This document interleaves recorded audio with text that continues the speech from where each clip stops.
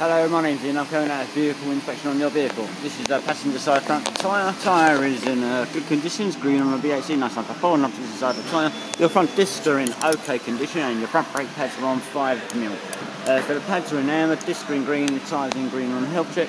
All your passenger side front suspension components all look to be all OK.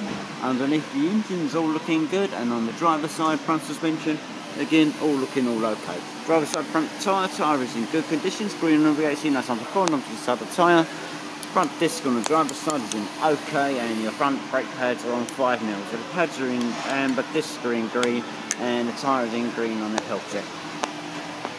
All to the rear of the engine, all your transmission is all looking all okay. All the exhaust system. We go back towards the rear of the vehicle. This is your rear diff. Your rear diff leaking oil from the pinion seal, which is from here, and getting transferred back, so the seal requires replacing.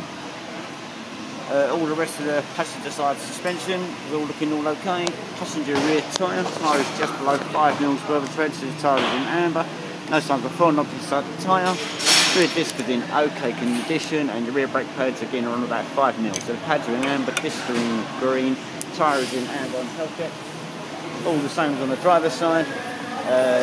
Tyre again is just below 5mm worth of tread, no signs of falling off the side of the tyre. Rear disc is in OK condition, and the rear brake pads are on 5mm. So the pads are in amber, discs are in green, the tyre is in amber on the Healthcheck. Okay, your service advisor will be with you shortly. Thank you very much.